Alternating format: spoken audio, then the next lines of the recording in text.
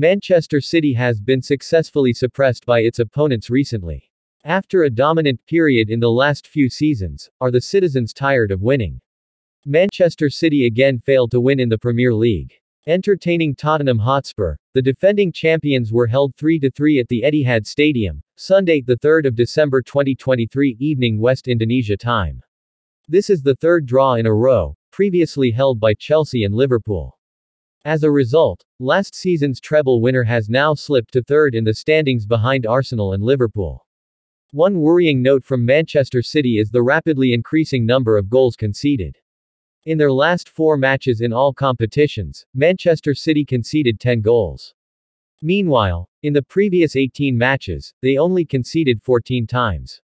The conceded ratio increased significantly from only 0.8 goals per match to 2.5 goals per match.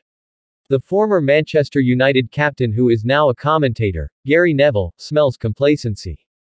Manchester City have won the Premier League title in the last 6 seasons, culminating in winning the treble last season.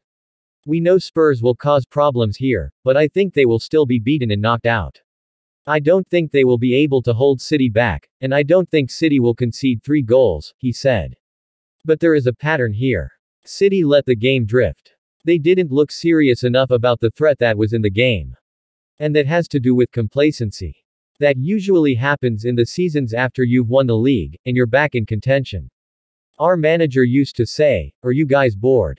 We should be looking forward to the big games. There are always signs of danger." The problem is with City, we are used to seeing them not being big-headed and not playing like this. There is clearly a pattern of them not showing up fully, feeling that this match will be easy, he added.